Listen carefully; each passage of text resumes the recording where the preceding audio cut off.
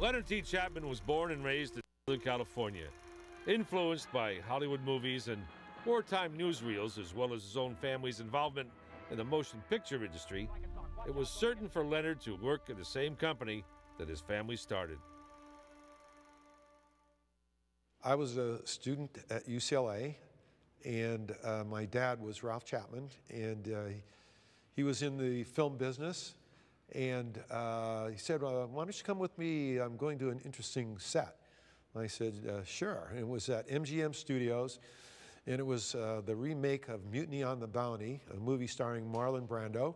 And I saw a huge ship, and I was told they actually took the plans from the original Bounty, made a full-scale, minus 10 feet replica of the Bounty, and there it was.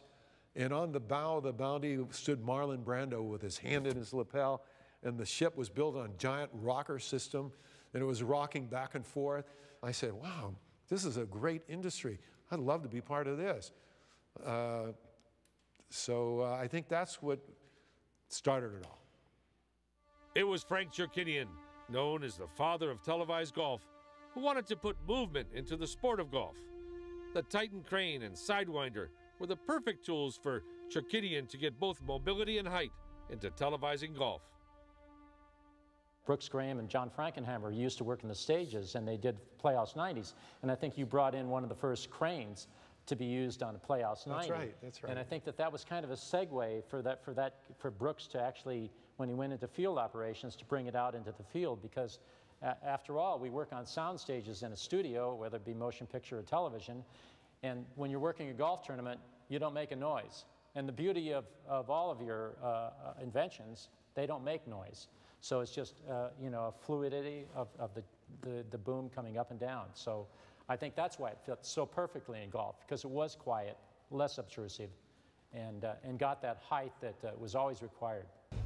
Chapman Leonard's equipment was changing the broadcast look of televised sports.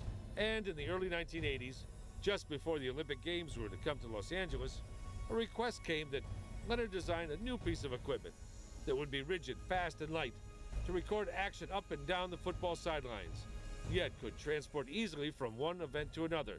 Thus, the Olympian was created. It was a thrill to have that piece of equipment there, you know, and it was flexible enough that it could be moved when the finish lines changed, depending upon the race that they were conducting, not to mention the height. So you had all this flexibility, and just maybe a year or two before that, we were using Chevy Love trucks for football on that same track. And, you know, we thought, okay, we can manage setting up a tripod on the back of a truck.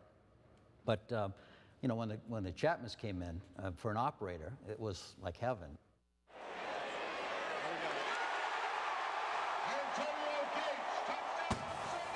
When it first came out, we were actually, you know, doing a move as we traveled along the sideline with the players in the foreground. You know, we'd start with them. We might start on a player being that was injured, being worked on, and then we'd start dolling up and go right over their heads, right over the existing players' heads, and right out to the field. Yeah, see, these were thrilling things, because this was production quality for a remote, for a field sports. You could never do those things with the marketeer or the. No, but so I think that was what was thrilling about me, because I kind of crossed over back and forth, and to get that kind of production shot at a sporting venue was kind of exciting. Days, you know, we were on the marketeer. You were on a marketeer, or I was on a golf cart or something like that, and you know, it's wobbling back and forth. It doesn't really have a suspension system. It's got, you know, the shocks on everything, but when you walk back and forth, you never had the stability that you have with that piece of equipment, because I could walk from side to side on that platform and hold the shot. It wasn't like moving all over the place. And especially now, you got a 600 millimeter, 1,000 millimeter lens that you're shooting guys' eyeballs across the field. You have to have something that's extremely stable. And now we have a platform that we can do that. With the recently built Arthur Ashe Stadium, located in Flushing Meadows, New York, came need for new equipment to cover this escalating event. Leonard, excited to start on this project where the need was for a compact but mobile pedestal to locate in and around the stadium to get all the coverage needed. The Pedali and Lenson pedestal were created. These units were compact with a longer vertical travel, operator seating capability to move with the units along with a removable center column to get in tight areas, yet allowing media and players to move around without cumbersome camera support units blocking spectator views. The pedestals were a success and are used today to capture this exciting two-week event. Well, as a little kid, I used to play with Tinker Toys. You remember those, right? Yes, yes. The little log cabin things and everything, Sure. create different things. Yeah. Well, it's just extending it all the way through life. I always said, the hardest part of creating something is to first define clearly the problem. Once you clearly define the problem, the solutions will come. You can usually find a solution. Known for his professional equipment as well as focus on customer service, with over 55 years in business and a marriage to the same lovely lady for close to the same amount of years, Leonard T. Chapman, to sum it up, is today an innovator, engineer, and most importantly, a family man. So anyway, no, it's been a great ride, a lot of fun, and hope we can continue doing it.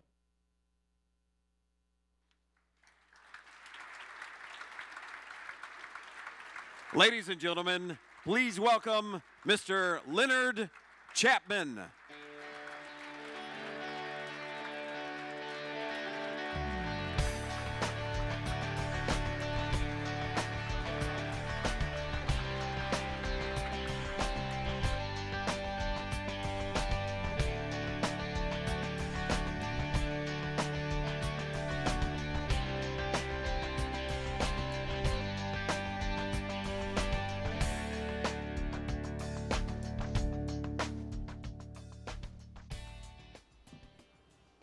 This is incredible. You know, I'm an engineer, and I spend most of my time working in an office with fellow engineers and so many other people. But one day I was walking down the street and I received a call from Ken Agart while on a morning walk, and Ken told me that I was to receive this Sports Broadcasting Hall of Fame award. I felt so honored that I was momentarily speechless. Ken quickly followed with an explanation of how the voting takes place. This phone call was several months ago, and I still feel the same excitement today. My heartfelt thanks to all of you for this great honor. Reflecting on what led to this moment, I've concluded that it must be shared with many other people, like I heard tonight. So many of you were talking about teamwork. Well, it's also true with me. And my number one team member is the love of my life, my beautiful wife, Cindy. Yeah, it's true. Without her, I wouldn't be here tonight. She's been incredible. She does everything for me, and most of all, she gives me the love that I've always sought. When I was a little kid, I grew up watching movies. I loved the movies. And I spent a lot of time watching the Andy Hardy movies and saw family and saw how important family was. And you know what I see here tonight is all of you together here. I get the feeling that it's just one big family. And you all love each other in your own way, and it's terrific. It's an inspiration to see. I must also give thanks to my associates, past and present. I have to name a few of them, because they'll probably see a tape of this. And if I don't, I won't hear the end of it. So there's Harry. Harry is actually my uncle. And Al, Irvin, Louie, and most certainly my dad, Ralph Chapman. My dad was my mentor who gave me the opportunity to explore this industry. But I have to say one more thing about my dad. He was also a genius. When he was 12 years old, he grew up on the ranches in Fresno, and he used to service the tractors as a 12-year-old kid. And so he was gifted with a lot of innate ability. And, you know, he was in the film business, and he was also involved in creating better ways to film or video record movies. What I call the second generation at our company includes many, and to name them all would definitely take too much time. But there are a few I have to name. There's Vahe Mazian, Zarab, Malcolm, Brad, Greg Hill, and Greg Martin, Sam, and then the Delbacios. Some of you may remember Willie Delbacio coming out to the CBS Golf Classics and Firestone Country Club events. And Willie was a great guy, always bringing gifts to everybody. And his brother Eddie and Freddie also worked with our company. And there's Jason Sutton, Bob, Stas, Hassan, Shafi, Oscar Calderon, Oscar Segovia, Frank Waquena, Howard Kaufman, and of course my family, which includes Chuck, Christine, Michael, Carol, Jennifer, Lenny, Nikki, Sabrina. And they're over there at the table there, and I love them all. But I would also like to thank my secretary, Susan, for her dedication and help. She's a young woman that really brings passion to the job. She's helped us tremendously. A little more about myself can best be described by a comment my grandson, Chucky, made. Grandpa, the shop is your hobby shop. Well, what he meant, and I knew it, was that he knew I truly enjoyed my work. But it wasn't just for the building of new products, it was also the interaction with all our employees. The average tenure at our company is nearly 20 years. They've all become my extended family. Our company's success has been largely dependent on our interaction with our customers. I can recall many years ago a car ride with my dad, Ralph, Brooks Graham, and Pat Summerall. I don't know if they probably wouldn't remember. But we were on our way to Brentwood, and I met Frank Chukinian there, and in the excitement of this event, I knew I wanted to be a part of sports somehow.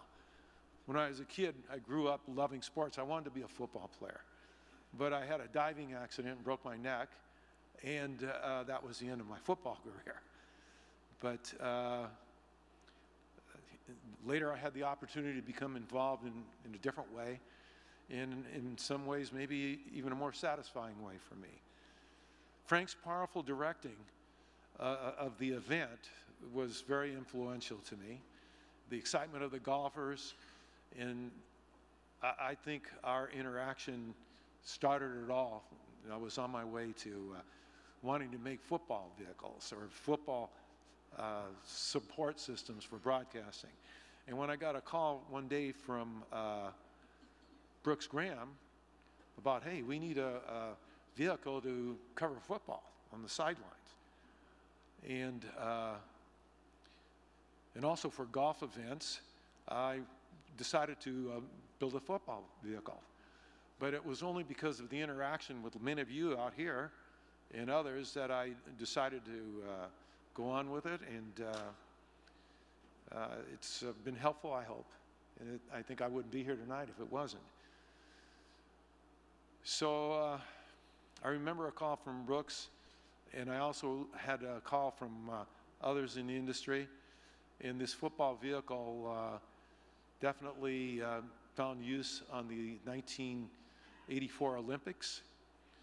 And I have to say that these Olympic Games were especially exciting for me to see the vehicles operating in those events at many different sites, and also at subsequent Olympic Games. We named the unit appropriately the Olympian, and it was featured in the February 1988 issue of Popular Mechanics. In ensuing years, again through interaction with end users, we continued to perfect our products. Our company also developed specialized pedestals for other sporting events, including the US Open, golf, football, basketball, figure skating, and other sports. More recently, we responded to requests to handle 3D cameras on an extended mount, currently being used on Monday Night Football. And soon we will add a gyro-stabilized mount to this device to produce an even steadier system, as well to add stability for movement while using a long lens. I'd like to thank John McCrae of CBS Sports for his input and passes to special events. I would also like to thank John Dianakos from ESPN Colleges, as well as ESPN's NFL's Eddie Okuno and Joseph Caracone, also Fox Sports Productions' Mike Davies, and others. Finally, I would like to thank the many talented people in our industry for the hours of wonderful televised coverage for all the world to enjoy. And that includes myself and my family. And finally, I must once again say thanks for this great honor. I will remember this moment for the rest of my life. Thanks again.